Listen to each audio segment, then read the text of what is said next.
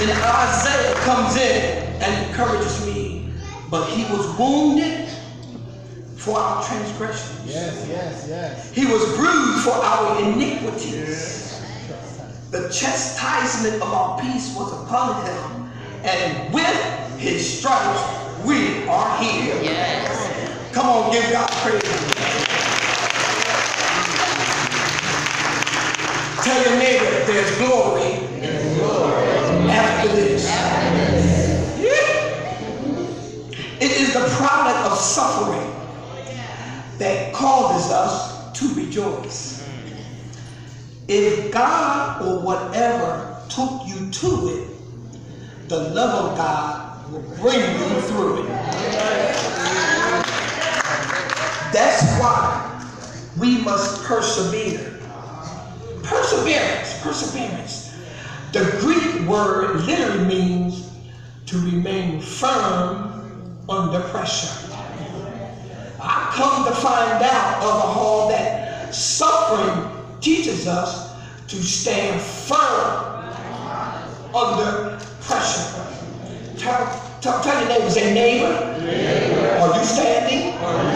Come on, tell me on the side, say, neighbor, are you standing? Give God praise right there.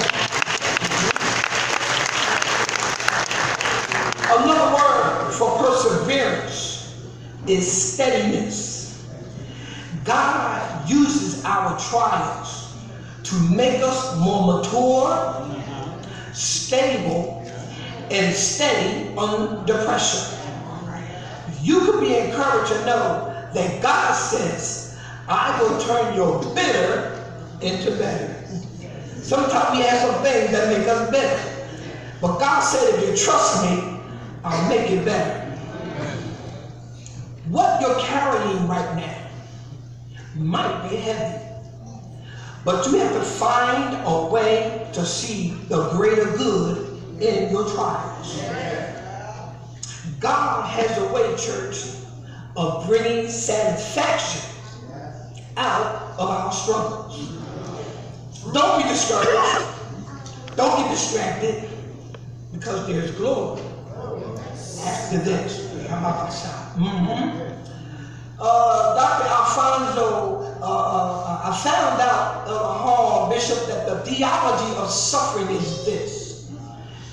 When we come to Christ, we have meaning in our suffering. What you mean, Brother Arnold? What you mean?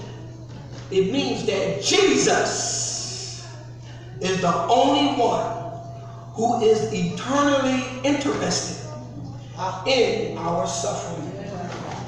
Every test, every trial, every heartache that's been significant, we can turn it over to God and see how God has turned it into good. No matter what the outcome may be, God is still good. Yes. There's glory after this. Our present trials, as Paul says, are achieving for us an eternal glory that far outweighs them all. The Spirit prays for us with groanings too deep for words. The Father answers these prayers and allows certain events to happen. Why? Why, Lord, am I going through this? I'm doing the best I can. Why? I'm going to church. I'm singing. I'm doing it. Why, Lord? Why am I going through? We can't fully know why. But we do know that God knows best.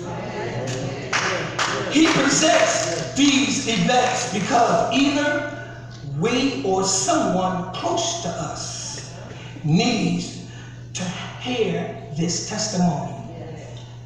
I found out, church, God has a way of weaving these events into a perfect plan so that good will come out of even the worst suffering and tragedy. Yes, yes. Tell somebody, but God. But God. But God. But God. But God. But God. God does not guarantee that we will suffer, but it does guarantee that our suffering brings us closer to the coming glory.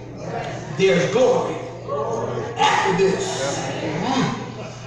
We are being prepared for something beyond our ability to imagine or comprehend. One of these days, when we reach the end of life, if not before, we will step out of time into an incredible eternity of glory. It is the glory that Jesus Christ had before the beginning of the world. A glory that will one day we shall share with him.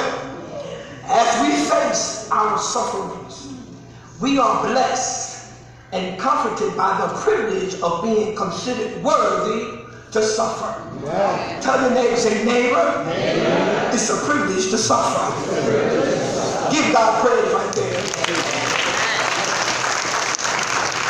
I want to encourage someone this morning. It's a privilege to suffer for the name of Jesus, so that we may share in his glory. You can have the nice material things, the prestige, the titles, you know, all that is good, but give me God's glory. I just want to encourage somebody. You may lose this, you may lose that, you may lose him, you may leave her, but get the glory. Yeah. I want to tell someone today, I don't know why the Lord gave me this during my message, but he said there's purpose in the place of your pain. There's purpose in the midst of your pain. God can use the worst conditions and situations to our benefit if we learn to obey him, fast, pray, seek his face. Family, God will take your availability and touch it with his God ability and give you usability, which will open up new possibilities.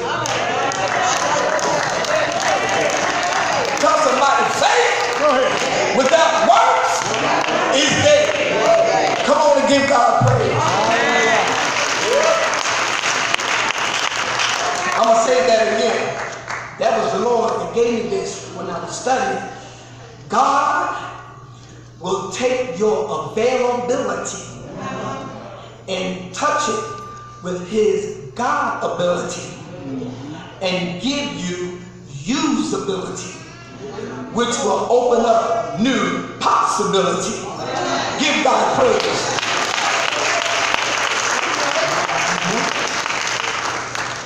There was a story about a young boy whose mother had always taught him to stand on the word of God.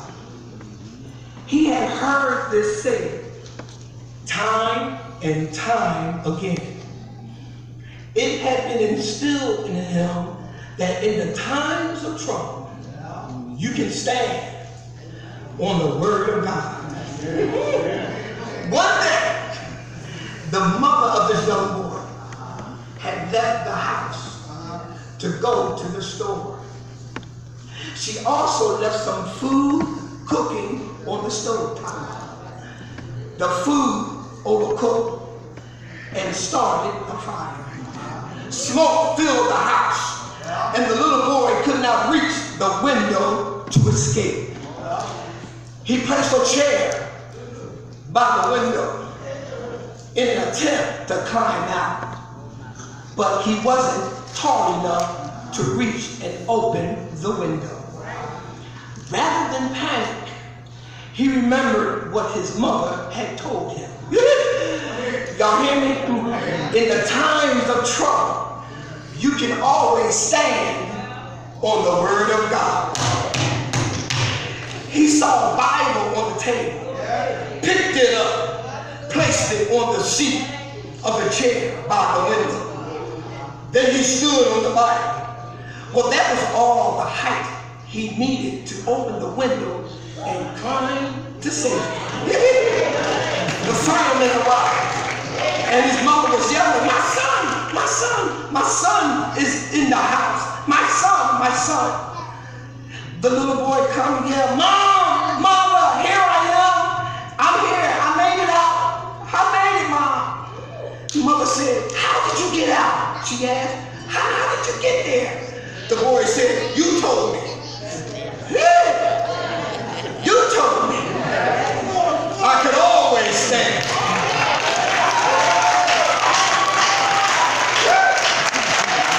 On the word of God.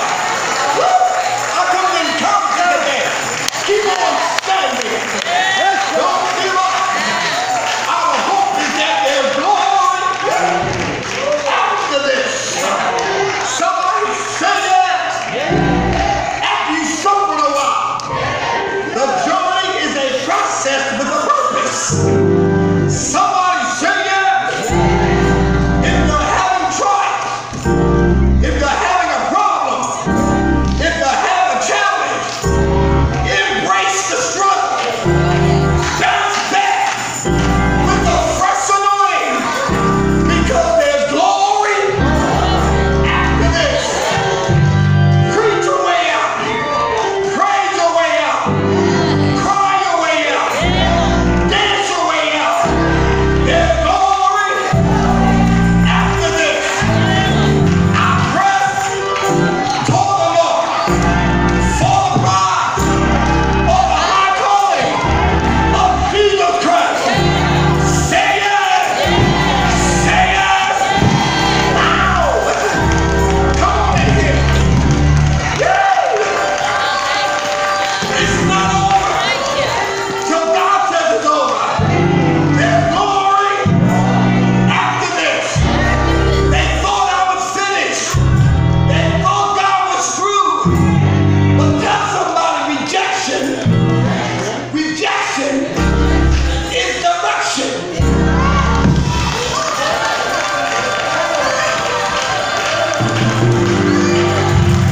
Say it again. Say, neighbor, if you've been rejected, God is directing you. Give God some praise.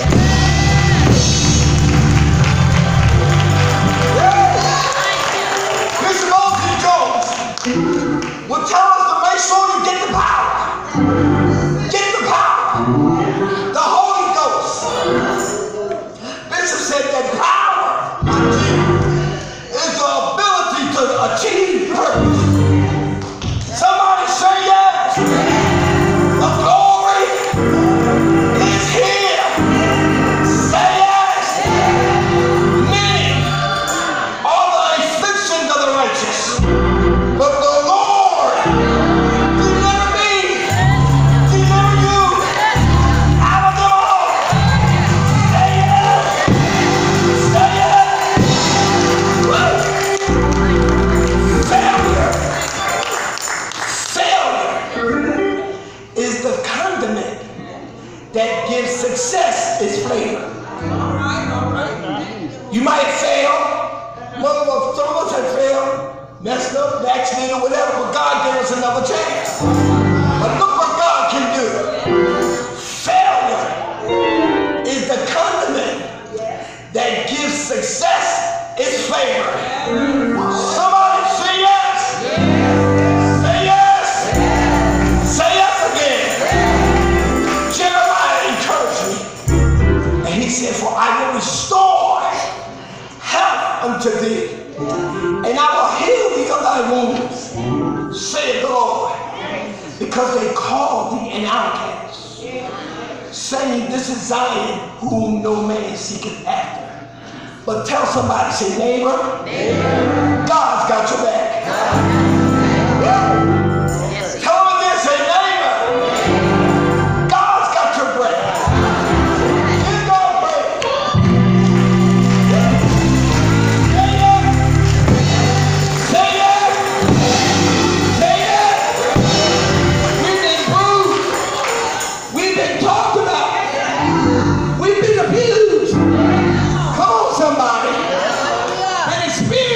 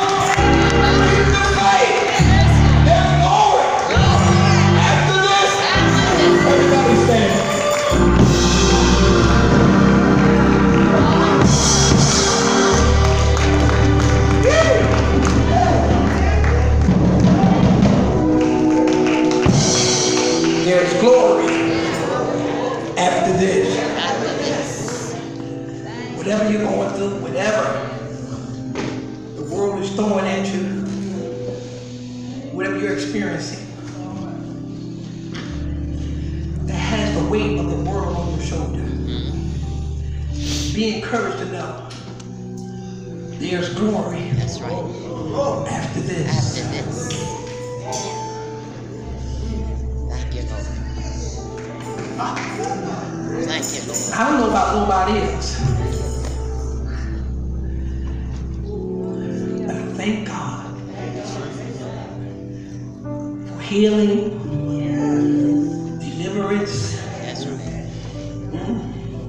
His touch. Yes, Lord. God can do it. Yes, Lord.